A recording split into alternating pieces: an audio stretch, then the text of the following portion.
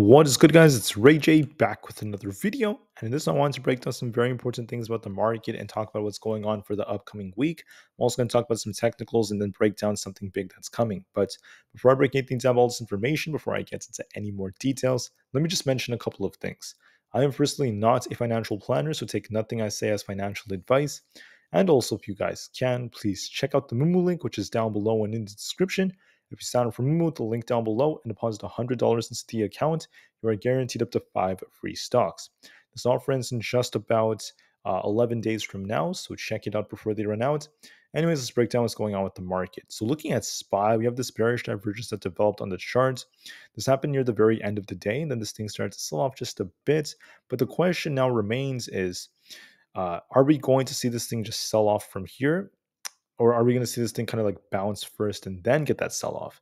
And either way, guys, I don't truly know which one's going to be, but I believe there's going to be some kind of pullback coming soon. And the reason why I don't truly know is because on Monday, before the market opens, we have Berkshire Hathaway's earnings. I don't know if this is going to give us one last little pump before the market starts to cool off, or if the market is done and it's just going to cool off from here. It's got to be one of those two. So we'll be watching this very carefully on Monday morning. But either way, I still see, technicals looking very simple at this point. So when you look at SPY or SPY or whatever you want to call it, you will notice that right here around this 438 area, we have a lot of tight resistance. This is where we tend to see a lot of sellers stepping in. So if we do come that high, thanks to like Berkshire Hathaway or something, I anticipate a rejection will come anyways, and SPY is going to start cooling off.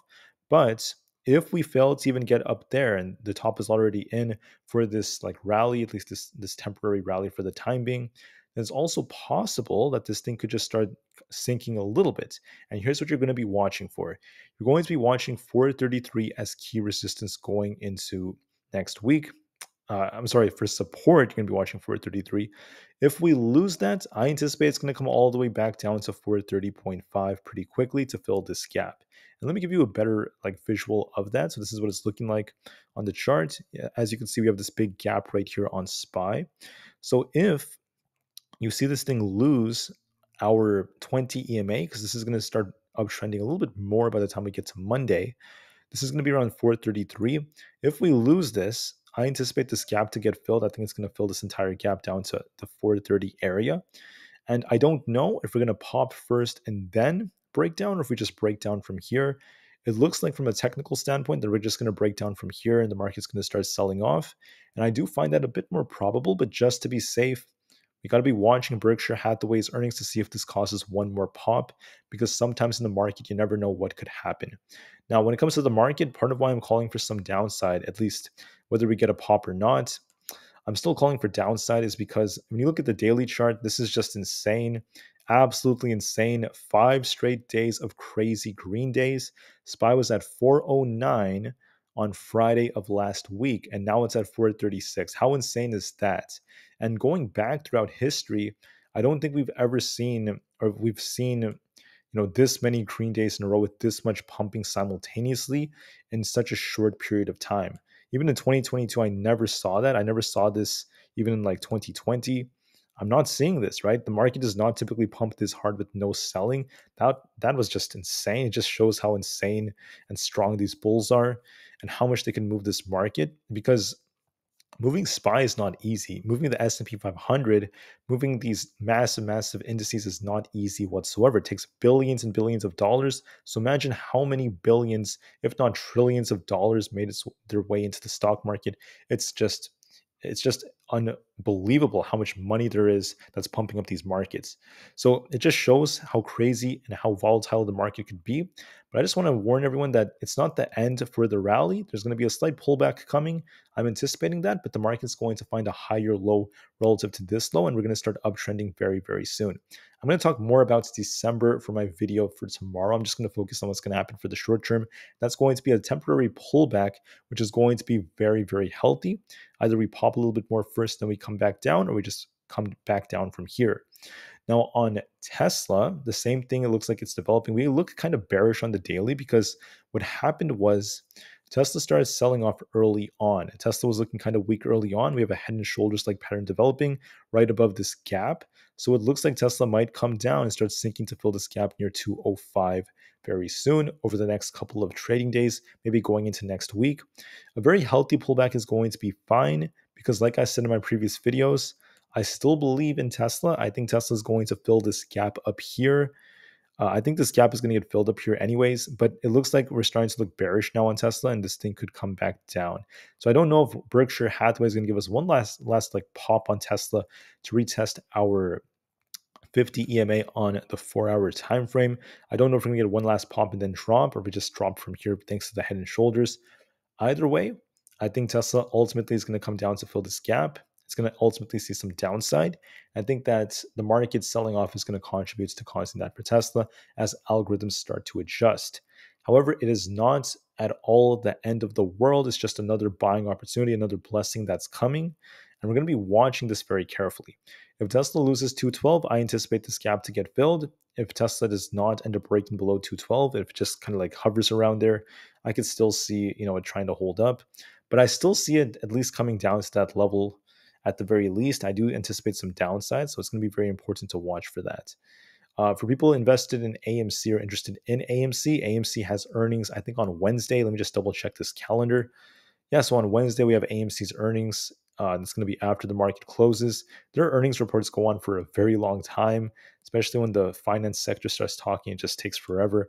But the thing about AMC is this has some potential because when you look at the daily chart, you will notice that it's starting to uptrend a bit. It had a very nice accumulation phase and it's forming a cup and handle. So I could see AMC trying to fill this gap and coming back to the $12 area over the next couple of weeks. I could see 12 plus dollars. But before that happens, though, I think that AMC has some downside coming. I think AMC is going to come back down towards 9.84 or so because it looks like it's rejecting on the daily time frame. And on the 4-hour time frame, it looks even more evidence that this thing is becoming weaker and it's losing some strength. So it might get a very healthy pullback. Remember, AMC was pumping for the last couple of days with the markets. This thing was at $7. Now it's back at $10. So it's quite a pump it got over the last couple of weeks. So I wouldn't be surprised if AMC tries to get a little rebound. AMC was at 7.3 just at the very start of October. Right before November started, this thing was at $8, 8.9, and now it just hit $11. That's another nice pump that came. So it's up quite a bit. So it is going to be due for a slight pullback. I think it's going to pull back a little bit, but AMC is going to find a bottom. This is not necessarily like capitulation or anything like that for another bounce. And I think that maybe after earnings, as long as earnings are not too bad and something that's not too bad is announced by Adam Aaron, there is potential for it to try to fill this gap. I think that there's definitely potential. Aapl might get a rejection because when you look at the daily time frame, Aapl has been trying to pump a bit. And I think Aapl has some potential to pump a little higher, try to fill its gap, and then it could just reject from there. So I anticipate another rejection for Aapl because we're anticipating some key resistance. The same area where Aapl went to right before earnings could act as resistance again, and I think that this could drag the markets. So watch this gap right here, this gap to get filled where this supply zone happens to be. And if we end up filling this gap, we could see 178 and then rejection after that. And I could see Aapl potentially cooling off just in a very healthy manner after how much it pumped over the last couple of days. Keep in mind, Aapl was all the way down at 165 just a couple of days ago. And now it's all the way up to almost 180. So it pumped quite a bit. A healthy little pullback would be completely normal, nothing out of the ordinary. For Nvda, I'm going to talk very quickly about this one. Nvidia is not looking bad. It's trying to pump higher.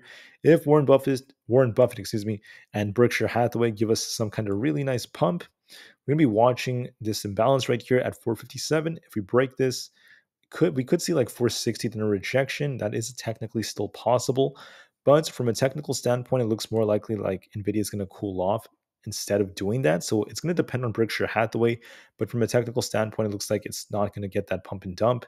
It might just be a very small pump and then just kind of cool off from here because on the 4-hour time frame, Nvidia is looking a little weaker. You can see Nvidia made an attempt to pump and it's starting to cool off just a little bit. We got a good close above 450, so I could see Nvidia kind of coming down to fill this gap right here. So there is a risk of Nvidia coming back down to retest our 20 EMA at 443. I don't know if it's going to reject here. If it loses 450, there's a risk of that. If it's going to come down to 443 from here, or if it tries to pump it because of Berkshire Hathaway, and then we just get a rejection afterwards. But either way, I see some downside potentially coming after the amount of pumping it did. Keep in mind, just a couple of days ago, this was at 392. Then it managed to reach 453. So look for a little pop and then a drop, or it just drops from here. I anticipate some downside. I think that Nvidia will eventually fill some of these gaps. I think this gap down here at 437 is going to get filled, and I think there's going to be a little bit of downside after how much pumping we did. Now, keep in mind, even though the market could see a little downside, on Wednesday, we have Jerome Powell again. The guy's giving a speech. The guy just never leaves us. He keeps on returning, and it's pretty crazy. I mean, he could pump the markets again. You never know what's going to happen on Wednesday. But anyways, I'm kind of getting ahead of myself. Market may cool off a little bit. We'll see if we get one last pop and then a drop thanks to a Berkshire Hathaway or not, or if the market just drops from here. And then we'll see what happens once we find our bottom. No matter what happens, guys, let me just tell you one thing. I am still bullish for the markets. The market's going to get a very healthy pullback, but then there's going to be even more upside coming for Nvda, for Tesla, for SPY for the end of the year. I'm still anticipating more upside for December. So I'm not losing faith whatsoever just because I'm talking about a very healthy pullback. All right, so I'm going to be talking more about December in tomorrow's video.